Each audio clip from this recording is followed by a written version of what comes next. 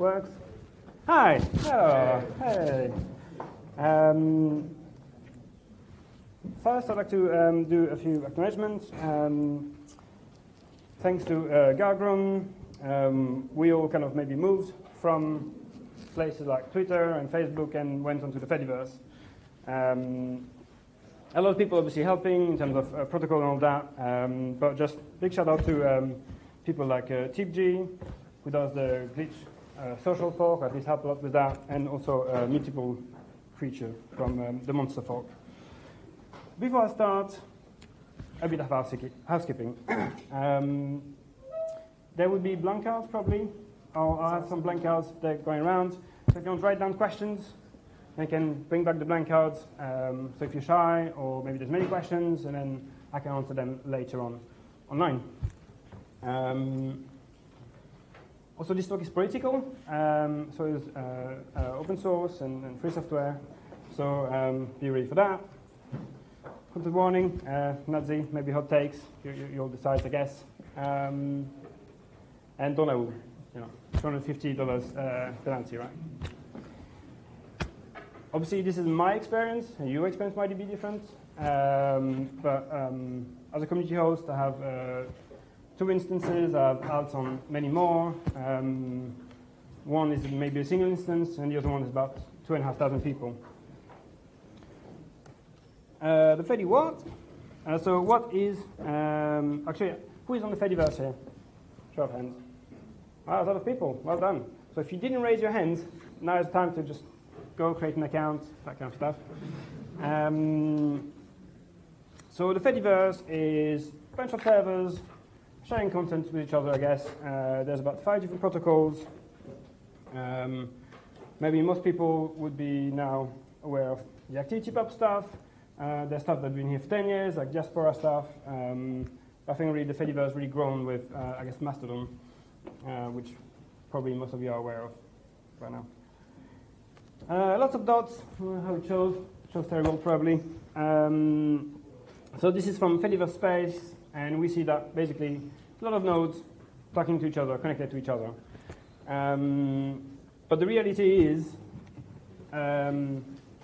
everybody is on 10 instances, pretty much, 80%. And this is, I think, a big problem as an instance owner and for the Fediverse at large. And many of those are also commercial instances. So the biggest one is, which will not be named, a very, very big instance full of robots, whatever, but it's still a commercial instance. Some of the Japanese Fediverse are also like hosted by corporate companies. But let's talk about licenses. A little bit. So do you know this guy? He's called Mark. He heard of the Fediverse, I heard. So he says, most interesting question in technology right now is about centralization versus decentralization. That's his New Year resolution stuff, right? Let's talk a little bit about licenses. Don't know if you know this guy. His name is Jack. He's funding a small independent team of people to do decentralized stuff, I guess. Really, let's talk about licenses for a bit. Don't know if you remember this, 2015. No, it's not the end of XMPP for Google Talk, right? I'm sure you all know what's going on now. As an instance owner, I'm kind of ready for that. I'm kind of ready for those people to come in, use the software we make for free, use the protocol we made well available, well tested. Personally, I have no wish to have Twitter.com really federating with me. But currently, they can all use all the things we provided to them. Like, we make plenty of tools, and they can just use them, right? So that's going to be us in about, whenever this happens. Like, we're all going to be complaining about Twitter and Google and, Apple and whatnot that are going to come in, use the software we made, use the community we made, and just going to storm in, right? Let's talk about moderation a little bit. So the Fediverse, when you explain it, is a bit like emails, right? Everybody has emails, and then they can send emails to each other's servers, and then what we end up with, emails is spam, a lot of spam. So on the Fediverse, we have this guy. So I don't know if you know about him, but he's just this guy going around creating new accounts and saying like, you shouldn't marry American women, basically. And he's like there all the time, and he keeps popping in. And he's not a robot, it's a human, just going in, creating an account, and spamming everybody by hand. Terrible. Let's talk about moderation. So on this thing, it's maybe not very visible, but at the top there's a shadow of a guy, it says, I fear no man. But that thing, and then there's a button called report fasci, go suspend, marked as resolved. That's from the Mastodon interface. And it scares him, right? So as an instance admin, this happened all the time, this discourse about moderating and blocking people, and that's made by Puffiness, by the way. Thank you for that. Thanks. And it's all the time, like people say, oh, you shouldn't block anybody, you shouldn't use moderation, but the fact is I don't fascist on my Mastodon, right? Let's talk about moderation for a little bit. So here's a story a tale in 2 pictures. So Eugene Gargrun very famously say, like, come to Mastodon, there's no Nazis, right? Come. Leave Twitter, there's plenty of Nazis there, they don't do nothing about it. And it's fine, it's kind of why I joined, right? But, they arrived anyway, they came in. And here basically what this is saying is that there's a problem between openness on one side and safety on the other. So there's this paradox of tolerance where if you tolerate everybody, then you're going to have people that don't tolerate everybody else. And that's kind of what's happening here, right? Like people say, oh, you should allow everybody, and then they're not happy. Well, let's talk about moderation a little bit more. So here you can see a admin instance separating the oath from the nahtzees. A very manual process. You just have to do everything by hand, pretty much. Currently, we only federate content. The moderation part is not part of the federation. So this is something we could do and probably should do, is have a way to follow the people. So, have my good friend say, Elliot here, and I say, oh, Elliot, I really like your Funkwell instance. I trust you to do the right thing. And I would like to say, whenever Elliot says, those instances are bad, I would like to copy this thing. But I cannot do that. I have to rely on, like, hashtags and message and, like, telling everybody, oh, this is happening, please, there's this new fascist instance, block them, whatever. I mean, obviously we have some robots, but that's as good as it gets, right? Like, hey, there's a new instance popping up. It's those bad people that have terrible view. That's not the problem, it's privacy. So here's a good example of somebody doing it maybe right, but I think what people don't really realize on the Fediverse, or at least for Mastodon, as far as Mastodon is concerned, like, privacy is not necessarily the primary focus, right? People don't necessarily know about it, but you have to go and tick boxes and make sure you put yourself out of Google and search engine and stuff like that. So this is a good example. If you have a robot.txt, we'll follow that, we'll not index your content. Obviously, it would be good if you go to search.social, look up your username and whatnot, and you see actually what you configure or what you didn't configure. And that's a good one, but let's talk about privacy for a little bit. Does anybody know what this is? Cauliflower, yes, correct. So there was people from the University of Milan that did a study, pretty bad paper, and they scraped all the data, and they looked what was under content warning, and their vision of it was like, this is bad things, right? Like on the content warning is bad thing. It's not a spoiler alert or anything like that. So when they scrapped everything, cauliflower was one of the things people were talking about apparently on the content warning, right? Which is hilarious. But so people are scraping the Fediverse and they just think it's okay. I mean, here's basically what they said, that their idea about why they could do this. Basically, it doesn't say don't scrap it in the terms of service of many Mastodon instance. They just thought, oh, okay, we'll just scrap it then. It's terrible, right? Consent, oh, who knows about that, right? So this is happening now. It's been happening many times before. There's been instance trying to archive the Fediverse, and every time we have to block people, and it's a drama. And It's annoying. So let's talk about privacy for a bit. Please, if you make some software that go on the Fediverse, please, I beg you, please, just try to make sure that by default, things are private. I know we all want to expand the network, we want to have like lots of content going everywhere, but by default, people coming in, they don't know what they're signing up for most of the time. It's quite complex. Most of the interface is not very straightforward. It's really hard. So if you want more people to be not disappointed that suddenly they say something and then it's indexed by everybody, and just if you do software, please think about being not linkable and kind of hiding it from the search engine in this world. So as probably went very fast, but as a summary here, there's a few things that really, on the Fediverse at the moment, it's kind of like difficult for me to deal with as an instance admin. So there's big instances, and that's where most of the network is. And that's a big threat because it means as soon as, let's say, Mastodon Social goes down, then there's hundreds of thousands of people that cannot access the Fediverse anymore. And the goal of decentralization, right, is not to have everybody on the same instance. And that's a big threat. As I said, corporate interest is there. I think they'll be next to come to the Fediverse. They'll be very, very, very happy to use what we built and build on top of that. And if we remember what happened with XMPP, the embrace, extend, extinguish, I think this is what's going to happen next if we're not careful. We're going to have to think about that. And the current licenses basically means that everybody can just fork it and make a bad fork. There are licenses like, I don't know, the NPL, and the Hypocrites license that says, you know, maybe it should be open source, but not to everybody, right? Like you don't necessarily want to have Nazi forking your code and then making Nazi Mastodon, you know.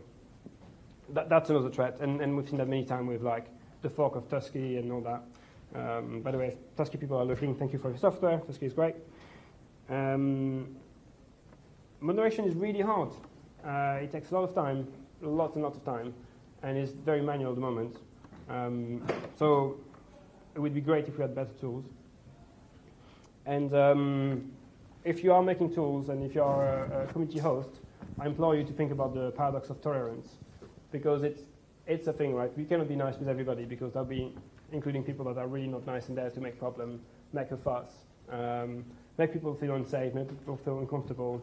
I mean, I'm not going to name them, but there's quite a few community now on the Fediverse that really what they drive for is just creating drama, creating problems. Therefore, I'm not going to name them. And that's about it. So I get plenty of time for questions.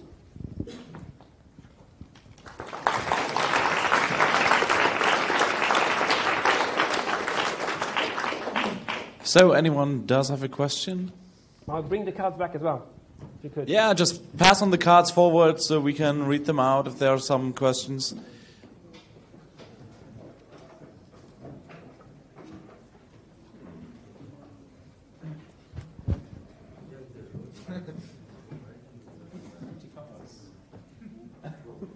Nobody has questions? Do you want more? Okay, so...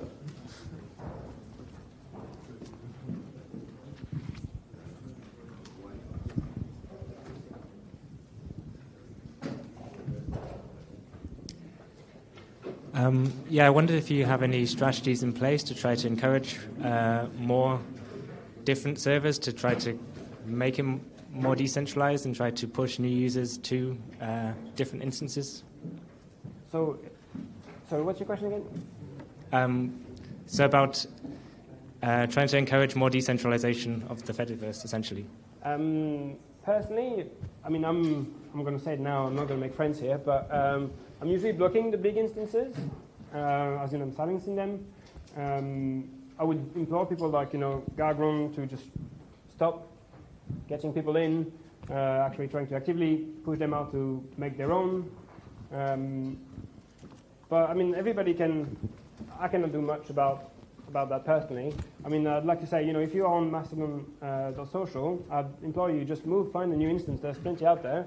If you don't know where to go, just ask a question, and people will tell you what instance is good based on your interest, I guess. So this was a good roundup of issues around federation and centralization, but the question is what can be done about that? For example, the question is, why do people gather towards the large players? Do they do that just, for example, wouldn't they do that if we, for example, had like decentralized identities or nomadic identities, like some implementations have? And have you, for example, looked at how the centralization problem differs per software, per implementation? So, for example, whether Hubzilla has the same problem? That's a very good question. So I think like Zot, for example, is trying to cover that problem, I guess. I think in social network, there are two types of social network. People that use their first name, last name, that's their identity online, they want to be them. And people that just have just an account, doesn't have to be them, it's not necessarily linked with their personality. Like on Twitter, for example, you would have more people that are not necessarily themselves or look like themselves. And on Facebook, you'd have people that are like their first name, their last name, and a picture of their face. So for the Facebook type users, I guess, for the people that want to have an identity, I think Zot and Hubzilla maybe cater for that group. Personally, I'm not necessarily interested in that kind of thing. I'd rather have many outs and many different versions of myself. And I can say, well, here's the, I don't know, board game place, and here's like me talking about software, and here's like me about doing shitposts.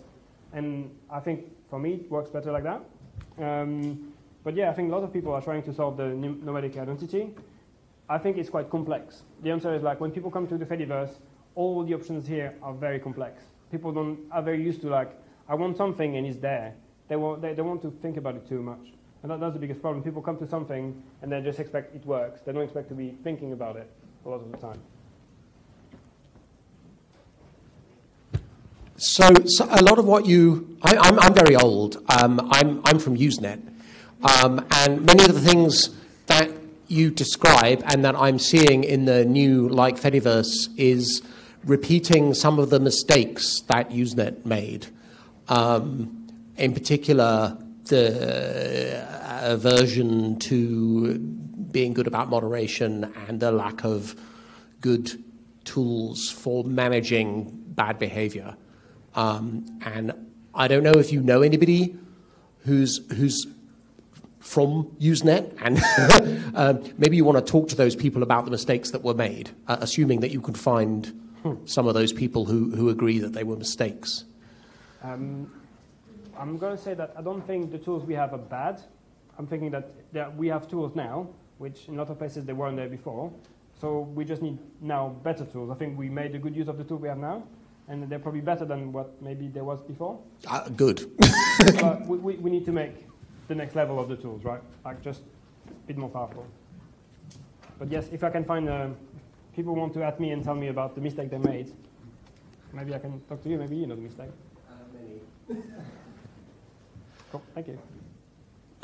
I was wondering if you could be a bit more specific about moderation tools and better moderation tools. For example, when I have to do moderation on Mastodon, what's the most time-consuming is to investigate a report according to the standards and guidelines of our instance, which can be different of another person's another instance.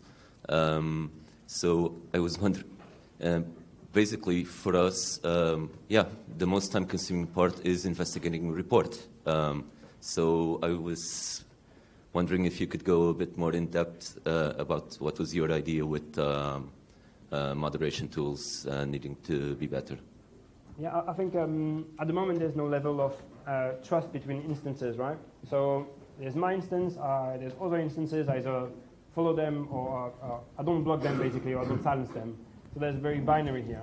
I think if there was more level of trust, then we could say it'd be easier to kind of look at the report and say what happened.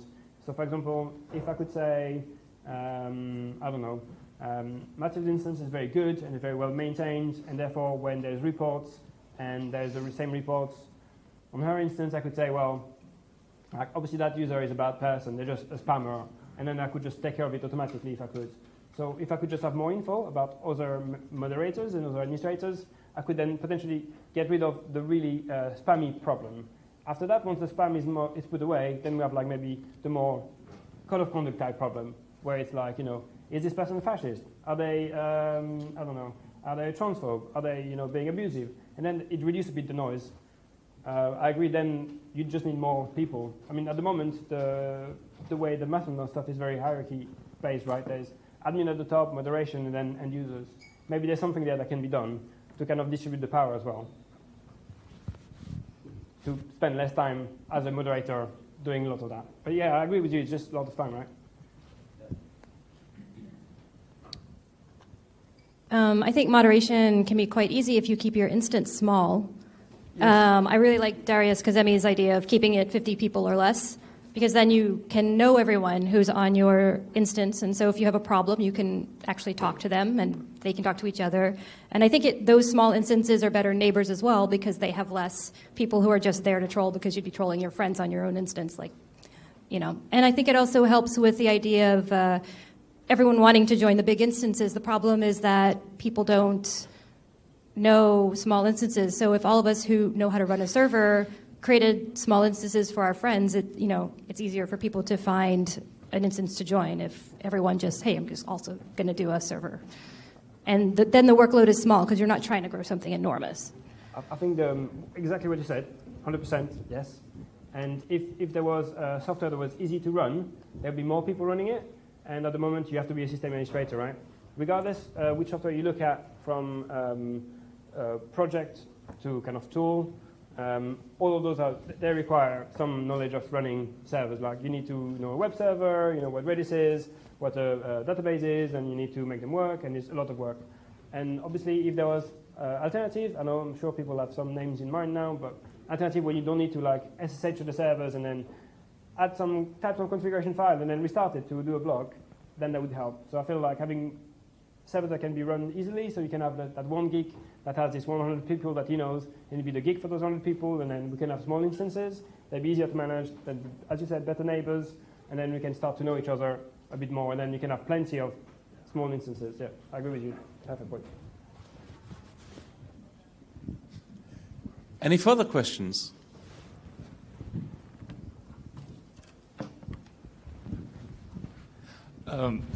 About centralization, do you consider? I definitely agree. It should be easy to host services and instances, and I think that's the biggest kind of barrier for a lot of people. Do you consider that a problem when there are only a few services? There are multiple instances running, but it's one hosting service or something like that. Yes and no. I mean, I use services from Kyzh 2000, and I use master host. I use different instances, so I don't even do that myself, because I'm also a sysadmin. I do that every day. I don't want to go home and do the same thing. So I use third-party services. I think they're fine. There's not that many of it, because also it's hard. It's hard to be a host provider. It takes time, it takes knowledge, and not many people want to do it. I mean, Masterhost doesn't necessarily want to do Kyzh stock fork, because it's not like the mainstream, and it comes with a lot of headaches. I mean, not necessarily, I don't know, they just don't want to do it, basically.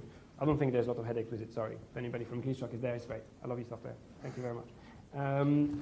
But yes, it's not necessarily a problem if many people host, if there was at least 5 or 6, that'd be great. But there's currently 1 or 2 or maybe 3.